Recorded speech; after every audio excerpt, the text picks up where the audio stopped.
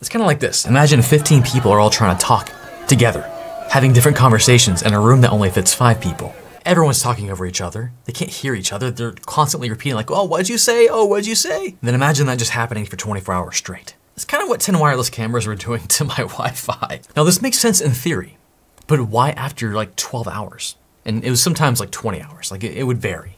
Well, because these cameras would be sending multiple streams. And because there's so many cameras transmitting so many packets, they start to fail. And the AP, and my access point will retransmit. And over time, more and more retransmits are happening. And the problem is that the connection between the camera and Frigate is technically up, but packets are failing constantly. And over time, the memory gets full, the buffer gets full. It's like the Titanic, it just over time filled up and it's gone. But then when I reboot Frigate, fresh connection. Essentially, it was like rush hour traffic, except the cars kept failing to go home, so they added more cars to try and retry.